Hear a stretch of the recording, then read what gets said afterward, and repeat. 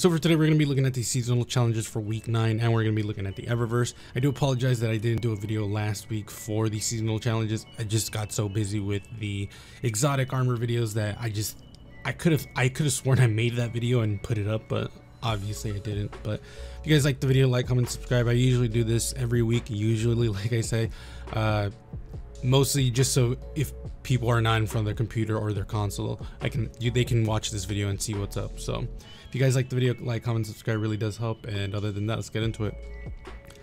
So for week 9, you are looking at Warm Resolve, which is complete Sever Resolve using only Solar subclass and Solar Kinetic or Stasis weapons. The way I usually handle this one is I have my Solar subclass. For my Kinetic, I use a Kinetic weapon for my first weapon. For my second weapon, it'll usually be Solar, and then for the Heavy, it'll be Stasis, so that way I can just do all of that. And make sure you don't pick up the Scythe. This one, it doesn't really matter since you're using Solar stuff, but just to be on the safe side, just don't use it at all if it's available. Next one is Cabal Tactics. On the Derelict Leviathan, defeat combatants with rocket launcher, final blows, and rapidly defeat combatants in groups of 3 or more. This one, depending on how they actually have it calibrated, might take you a long time, or it might take you like 5 minutes, depending on how it's calibrated. Because again, there's like, for week 2, we still have the Leviathan chest. I still haven't completed this, and best believe I've been playing this game, so I'm only at 50 secs, which is really wild. For the next one, it's Armory Wide Calibration. Calibrate kinetic, energy, and power weapons. Bonus progress against champions. This one would really be good if you did it in like a Nightfall, just because you will see champions there. For the next one, it's Solar Gambit. Defeat targets with solar effects. Bonus progress for defeating guardians. This one might be a little annoying for some people because again, it's Gambit. But if you want to do it, might as well. I'm gonna do it just because I play Gambit, but I will understand if you skip this one. Solar Vanguard, defeat combatants with solar effects in Vanguard playlist. Not too hard as well. You might as well be completing Solar Vanguard with Armory Wide Calibration. Yeah, actually that's it. I think those are the only two you can really do together. I should probably mention, for the Vanguard one and for the Armory one, you might as well be doing the Nightfall, so that way you can get champions, but you can do it on strikes as well. Last but not least, Trial by Firing Squad to win multiple rounds in Trials of Osiris. This one is going to be annoying for some people because Trials is kind of doo-doo butter, but it is what it is. It is what it is. I was thinking about going through week 8, but fuck it, let's just do it real quick. Shocking Forgiveness. Complete Sever Forgiveness using only an Arc subclass and Arc Kinetic or Stasis weapons. Again, same thing, use an Arc subclass, use a Kinetic, then an Arc weapon, and then a Heavy Stasis, and that's it. Vestiges of Dread 3, Vestiges of Dread to get 2500, and then 80 materials. This one's on hard. I completed this when the week was live. Pinnacle, you just honestly just hit your pinnacle and you'll get this. I'm still haven't hit my pinnacle because I think I'm missing like boots or something like that. Umbral Focusing, all you have to do is focus weapons and focus armor. Not too hard, but it is a little bit on the annoying side.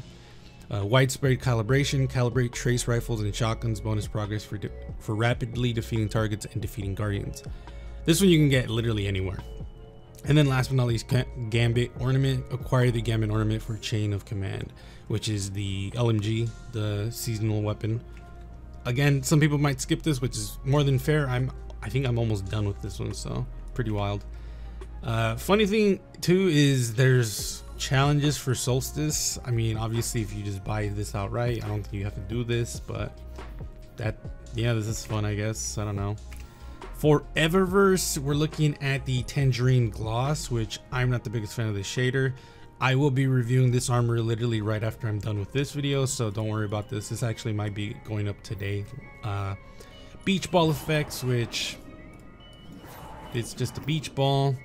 Happy smiles, which whatever. Breathe in, which I'm thinking about getting this one because it's super cool, but for 3,000 they can eat my ass.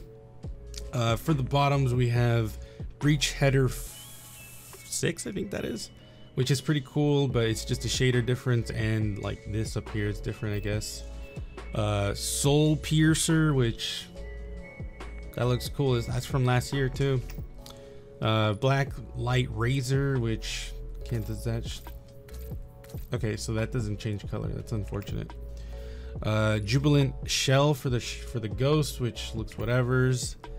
Guarding glaive. Okay, and then festival dance.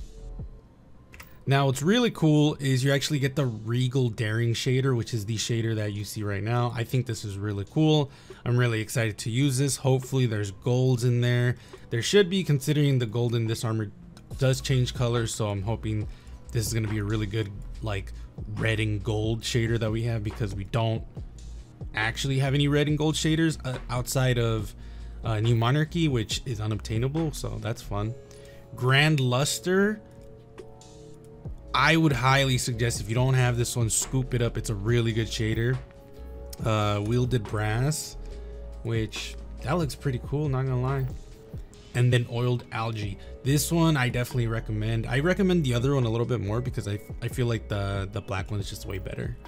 But then we get to Solstice stuff, which is the glows from this year, the glow from, is this the glow? Yeah, this is the glow from last year.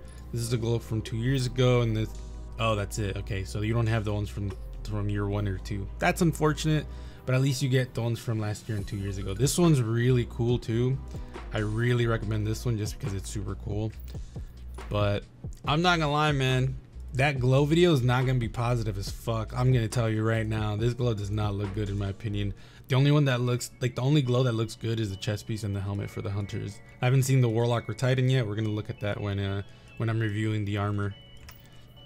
But yeah, that's pretty much it for Eververse. Let me know what you guys think in the comments below.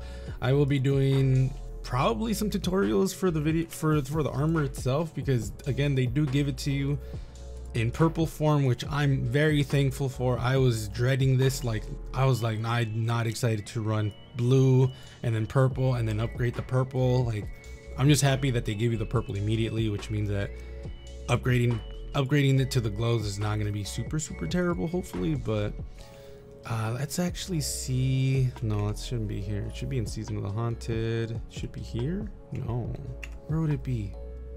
No.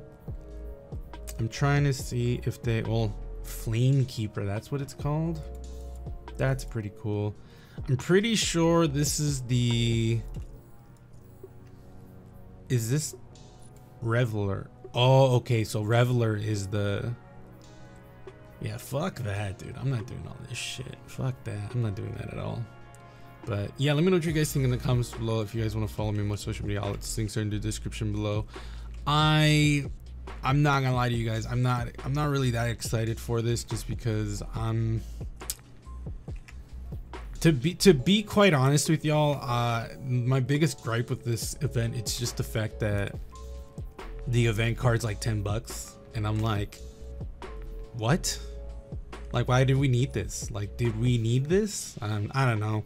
It might be a little nitpicky. You guys might be like, oh, you're just being nitpicky. I get it, but at the same time, like, I paid like $200-300 for Witch Queen because I got the collector's edition, and then just seeing like an extra 10 bucks for an event on top of, you know, they already sell all this shit. It's just very,